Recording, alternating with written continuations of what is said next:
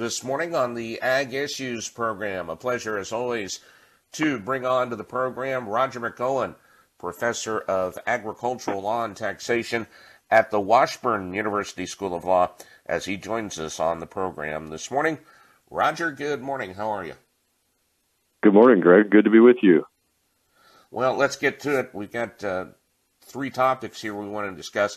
The first one that that everyone has heard about and talked about concerns the federal court in Arizona, and they vacated the registrations of three dicamba products, XtendiMax, Ingenia, and Tavium. But then, of course, on Valentine's Day last week, we had the decision by the EPA as well concerning what farmers can use through some of the orders that they had.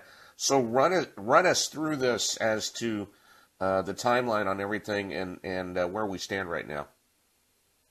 Well, I'll do that, but let me give you some of the background and give the listeners some of the background behind dicamba. Of course, it's been around since the 1960s to target broadleaf plants, and in recent years, it's been used to combat weeds that have grown resistant to glyphosate, including pigweed. Now, the current problem stemmed from a change in the usage of it that started really after 2016, because before that date, dicamba was primarily used as a pre-emergent that was applied to the ground in late winter or early spring before you planted crops. It is a chemical that is known for being highly volatile, meaning it's going to evaporate into the air and travel off target. And that's the reason why dicamba was historically used only as a pre-emergent. But it was in late 2016 that the EPA issued its first ever registration that allowed the use of dicamba directly onto crops for the 2017 and 2018 growing season. And that they granted a registration then to new, what were low volatility forms of dicamba that weren't intended to be used on soybean and cotton seeds that were genetically modified to be resistant to dicamba.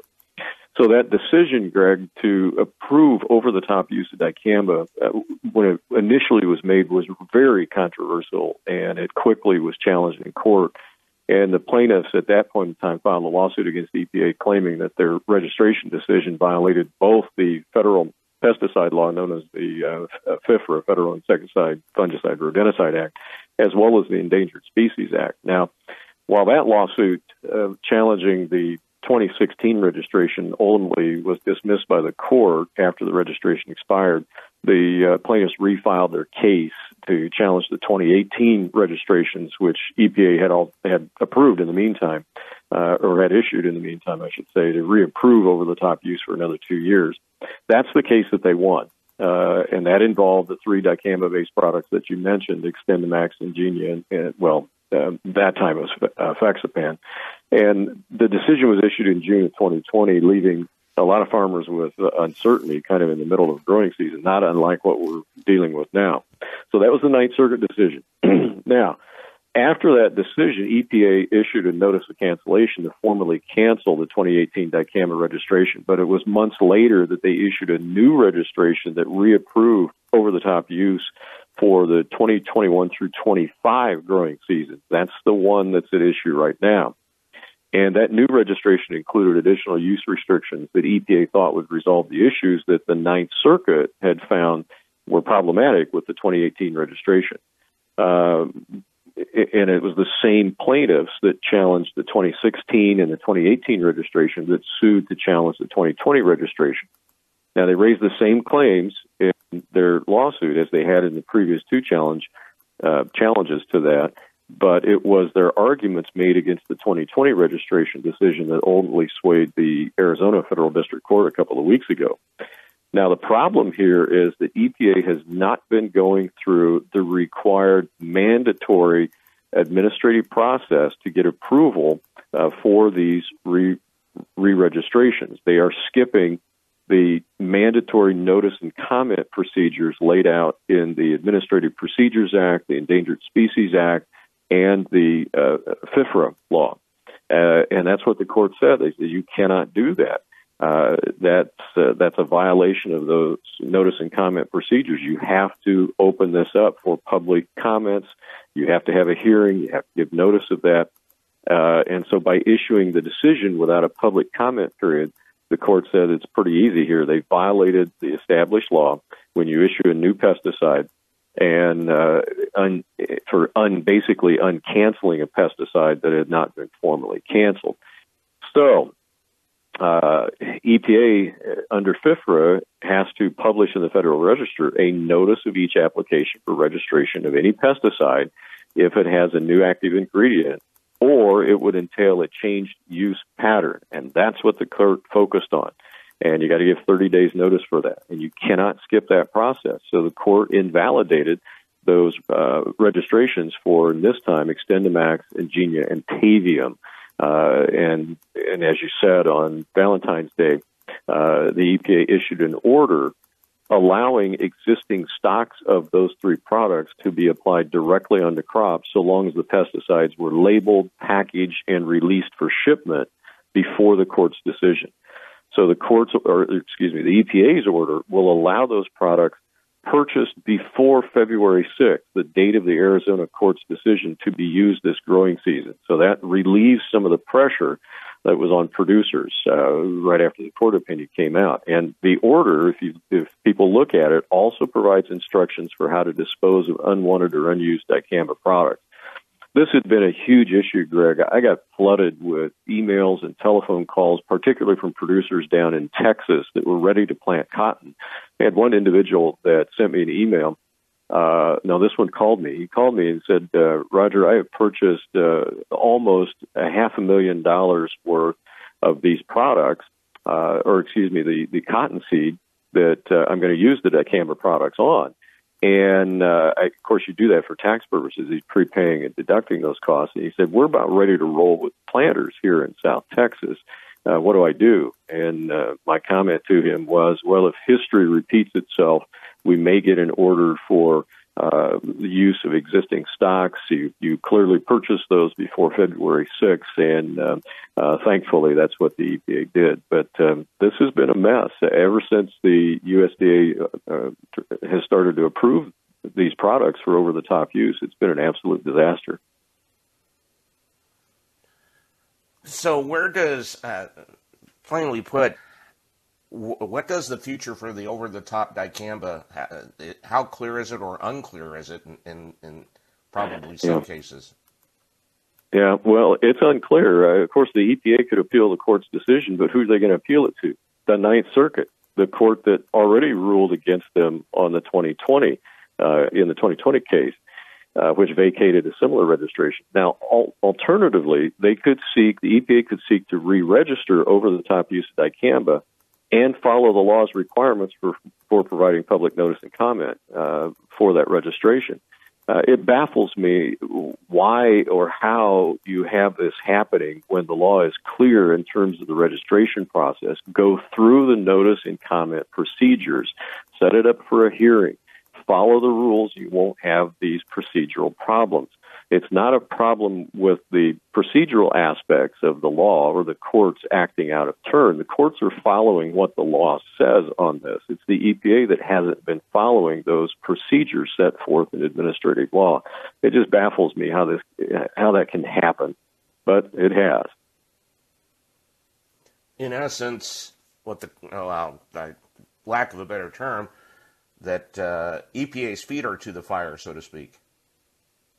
They are. And this whole process all the way through, just slow down, follow the administrative process if you want to do this. You've got a product that is highly volatile, and when you're dealing with a changed use pattern, that is what the law requires in this instance, to have public notice and comment, and just follow those procedures, and I think EPA would be okay. But for some reason, they want to jump that process, and it's caused these problems each time. Now, fortunately, EPA has come back and said farmers can use existing stocks prior to the court decision in each instance. That has been very helpful, but it still creates a lot of uncertainty moving forward as to the use of these products. Roger McEowen, Professor of Agricultural Law and Taxation at the Washburn University School of Law, is our guest on the program this morning. Roger, let's go over to a proposed new tax legislation. This took place at the end of January in the U.S. House, and that it passed the U.S. House currently in the U.S. Senate, but break down the details of what we're seeing in this new tax legislation. Well, we have several things in there that I think are important to farmers and ranchers, and other provisions more generally applicable to people. One has to do with the employee retention credit, which has been an absolute mess, to put it bluntly, with all types of fraud and promoters preying on people on this. And that's really what this bill does. This bill tries to crack down on the promoters of the ERC by putting in some additional penalties, extending the statute of limitations for IRS to audit ERC claims, takes that from 5 years to 6 years involving that, and substantially increases the penalties on promoters. So that's a good one. Now, to put that in perspective, while this entire tax bill is scored at about $78 billion of what it would cost taxpayers, just changing the deadline for filing employee retention credit claims to January 31 of this year from April 15 of next year, they said would save $77.1 billion in spending. That's how massive this thing is. So just moving that deadline up and cutting this thing off and ending it, ending the handouts here would be a major way to pay for this bill. It also changes the child tax credit, increases that to the refundable amount on the credit to $1,800. It's a $2,000 credit, so the refundable portion would go to $1,800 for last year, up from $1,600, and then adjust that for inflation in coming years. It'd be $1,900 next year, $2,025, plus inflation adjustments on the income portion eligible for that. For the next actually 23, 24, and 25, they changed the way it is computed to make it more lucrative for people that have qualifying children. Also, research and expenditure costs would change the current amortization provision on that to current deductibility, and that would stay deductible through 2025, would change it from 2022 to 2025. On business interest, now this is where we start to get into what would be really more relevant to a lot of the ag producers. On the business interest, they're computing, and of course what we're dealing with there is a limitation on business income for certain very high-end, high revenue, high gross receipts businesses, with an exception out for certain agricultural operations. They're changing the computation of one of the qualifications for that, known as adjusted taxable income, and they would go back to the pre-TCJA rule on that. So all people need to know, they can read my article for more details on this, is it really makes it more likely that you can deduct business interest if you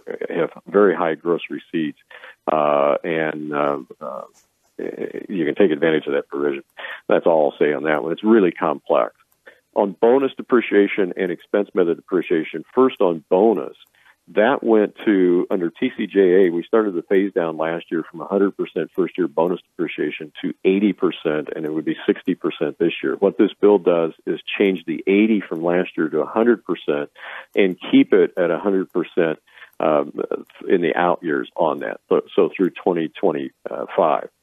So that's a retroactive increase of bonus for 23, 24, and 25 to 100%. Now that's going to cause numerous issues because many farm assets qualify for bonus depreciation. You have to be 20-year maker's property or less, so that's your farm buildings category or less. So all your machinery, equipment, of course your tractors and so forth are in there. They're going to qualify for that, and workhorses, those types of things.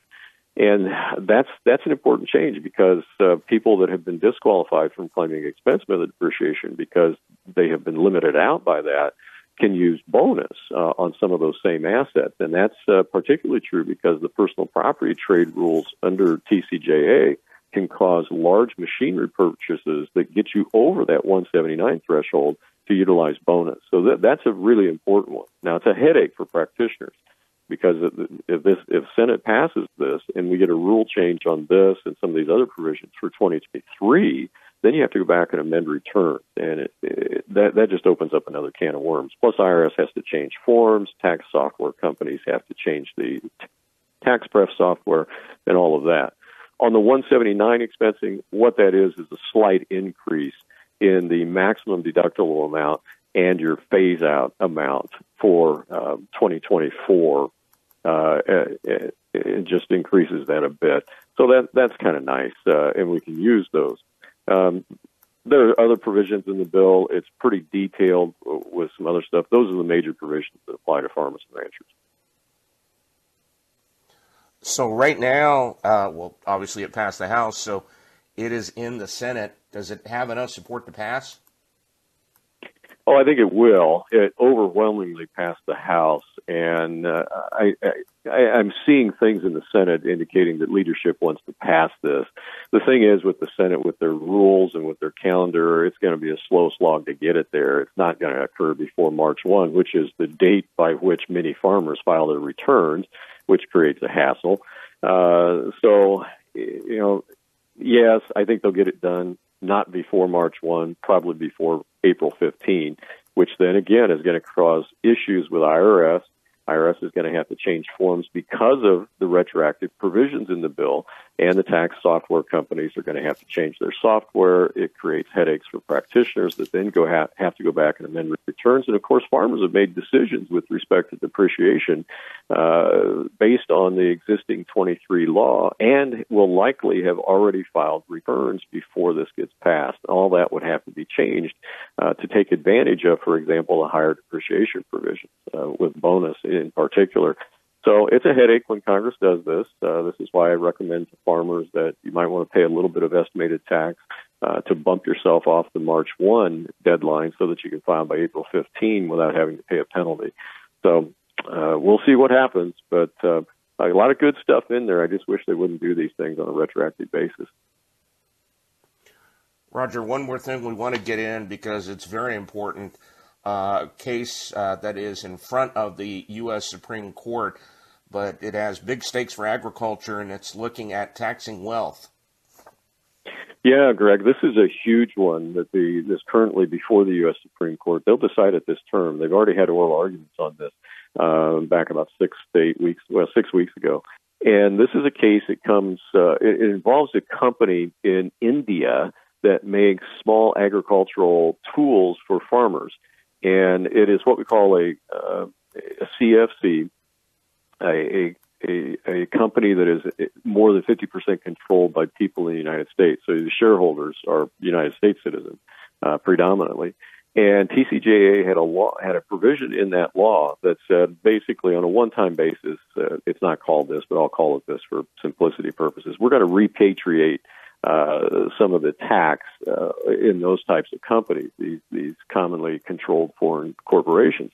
And what that said was if your investment in that company goes up, we're going to hit you with a one-time tax. And this goes all the way back to 1986. So it's got all types of issues with it legally, I think. And what they said was the taxpayers in this case, your investment in the company went up to a certain extent that triggered a $15,000 tax. So they got a tax bill from the Treasury in the mail. And they said, now, wait a minute, where's this come from? We didn't sell our stock. We didn't do anything. There's no taxable event. We didn't dispose of our stock. We didn't transfer it. We didn't trigger any tax. And this is what the 2017 law says that the government can do. So they're challenging that. And it's a fascinating case. It's before the Supreme Court. And if they say that this is permissible, then this gets us to what Senator Elizabeth Warren has wanted to do, Bernie Sanders has wanted to do, the current administration would be in on this, and that is when somebody dies, for example, instead of waiting for the heirs to sell the property to make that a taxable event, we would impose a tax at the point of death on the appreciation in the value while that decedent owned that property and not wait until the heirs get it, basically wiping out, to a great extent, what we know as step-up basis, which is absolutely critical for just about every farming operation out there when you're looking to transfer assets upon death, say, to the next generation. So it's a wealth transfer tax without a taxable event, and we'll have to see how the Supreme Court rules on this.